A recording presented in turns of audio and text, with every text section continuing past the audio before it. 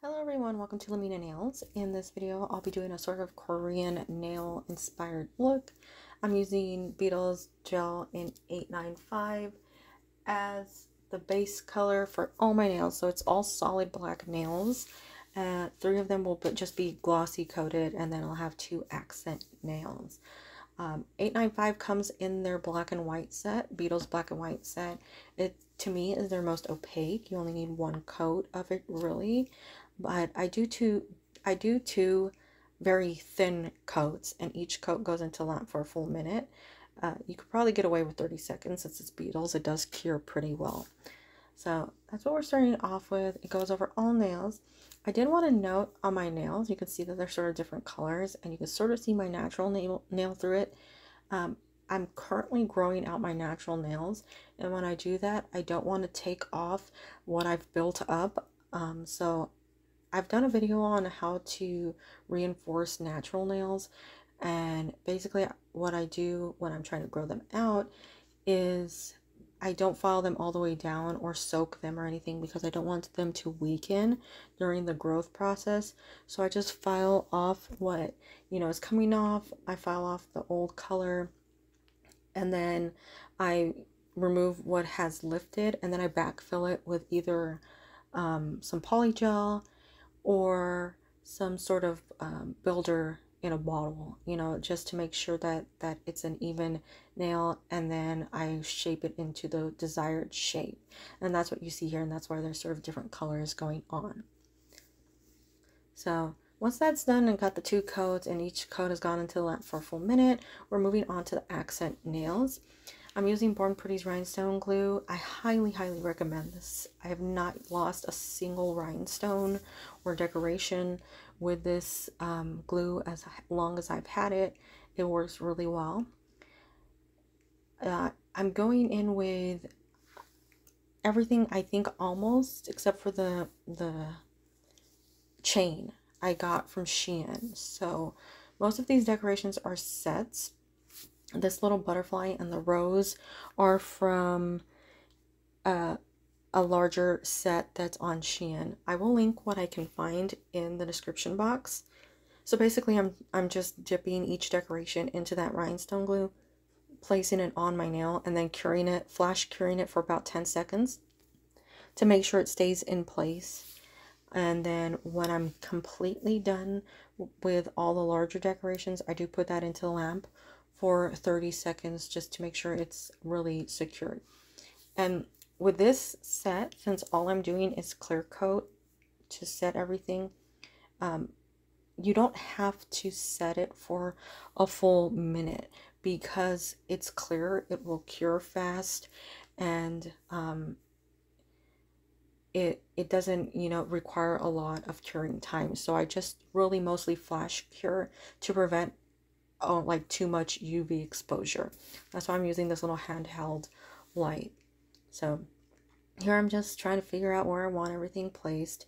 These are Moonstone, I think, rhinestones.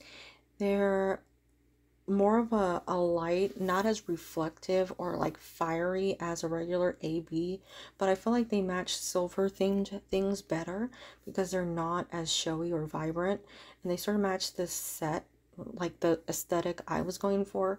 So I went ahead and used these Moonstone rhinestones.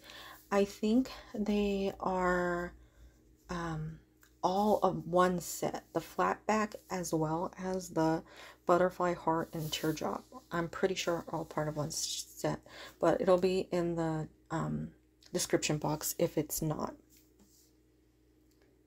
So got that last one in place, and then I put it into the lamp. So here I'm filling in all the gaps with Born Pretty's Rhinestone glue, and this is more for hygienic purposes because you don't want gaps in there. You don't want water getting in, you don't want dirt, you don't want like food or anything getting into those gaps, or any dust, and it being too difficult to remove. So if you fill in all the gaps like carefully, you won't have to worry about that. And that's basically what I'm doing here. Then once that's quick cured, once again, like, you don't have to cure that completely because it will be cured as the next layer comes along.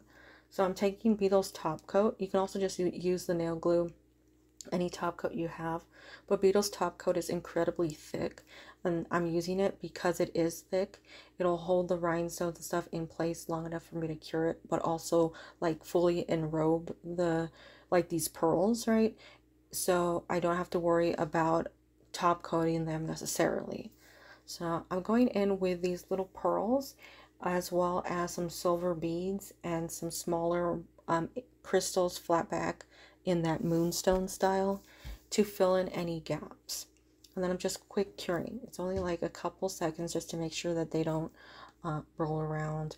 And then when that's completely done, I do put that into lamp for 30 seconds just to make sure it's completely cured.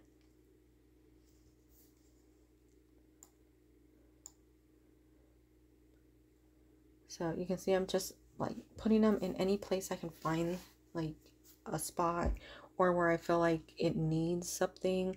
I just put it in there. If there's like an awkward point or something that you feel like needs something alongside it, this is a good time to put, you know, like a bead or a pearl in it. I did fast forward this part a lot because if you saw it in full speed, it's like horrible. This video was like 50 minutes long just doing this one nail, so I did fast forward a lot.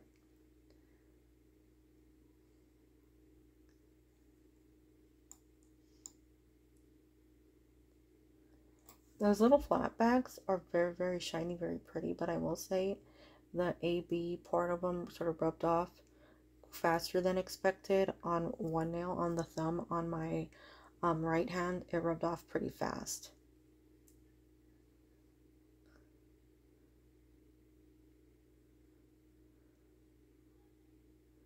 It's also a good nail because you can always easily backfill it in with like more black, or just, you know, put in some more rhinestones as the nail grows out, rather than you know, completely taking off the look or the complete design. It almost like it's an easy grow out one.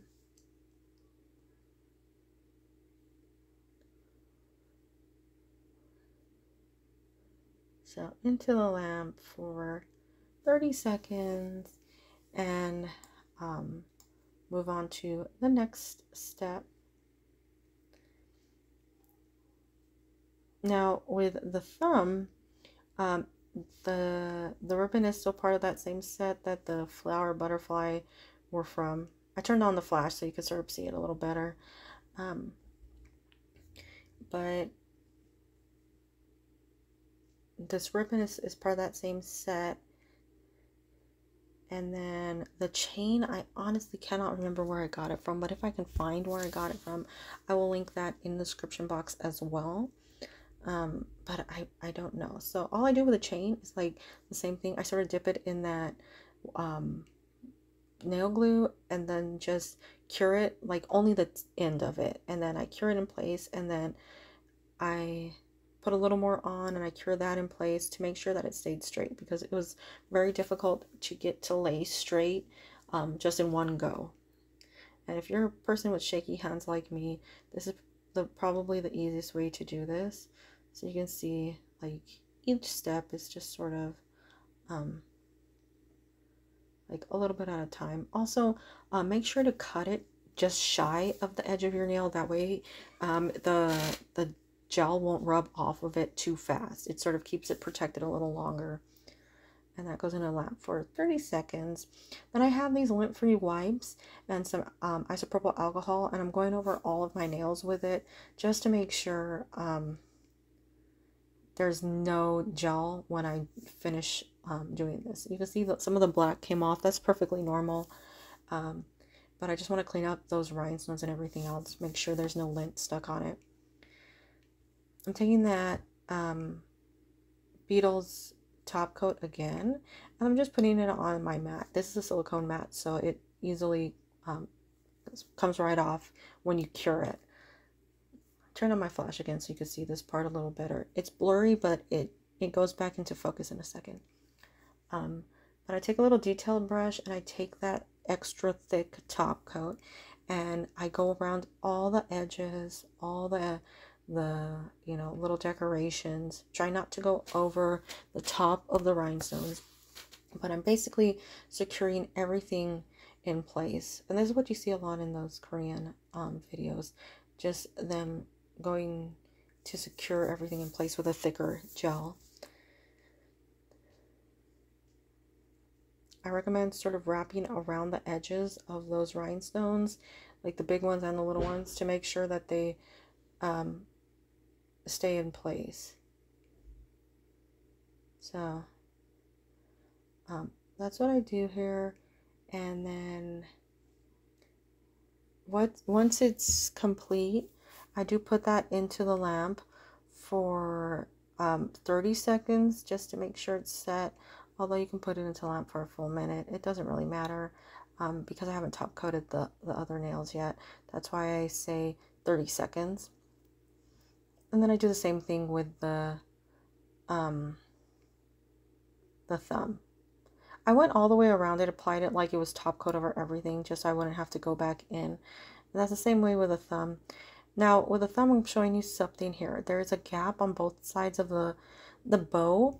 You will want to fill in the gap, just so you're like, you won't get caught in your hair, won't get caught on straps, or, you know, when you're doing something, it won't snag on it, and therefore you won't like injure yourself. So I'm taking that top coat, once again, it's thick, so I can build it up pretty fast, cure it for about 10 seconds, and then build it up more, because it doesn't matter how thick it is necessarily, because it'll cure properly as a clear coat. So you can see there's less of a gap now, and I did it on both sides, and I did go over the chain as well to make sure that that was built up and sort of protected so that it wouldn't pop off or anything. And that goes into the lamp for 30 seconds as well. And then over the rest of the nails, I use Madame Glam's glossy top coat because I wanted something a little glossier, a little high gloss, and Madame Glam is very, very high gloss. And then that whole set goes into the lamp for a full minute. So that's basically the only time besides the black application that you'll need to actually put that into the lamp for a very long duration, which is very good if you're concerned about UV exposure with the lamps. This is a pretty good look because you're basically limiting it to just that little handheld for 10 seconds, you know, here and there, or 30 seconds in the lamp, and otherwise like you're basically staying clear of that full minute to 2 minutes. And also, like Beetles doesn't need 2 minutes. It cures perfectly fine at a minute for its own gloss coat. So that's the finished look. Make sure to go over the entire ribbon as well if you do use a ribbon, to make sure that stays in place and that the reflex doesn't rub off.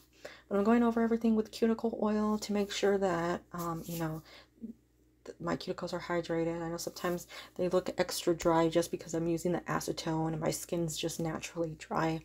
But that's the look, and I hope you all like it. It was like something fun. I just wanted something really like fun to look at, and I haven't done nail shaped like this in a while. So I thank you so much for watching, and if you would change the color, what color would you change it to? So see you all in the next video. I hope this gave you some inspiration, and I thank you so much for watching. Bye bye.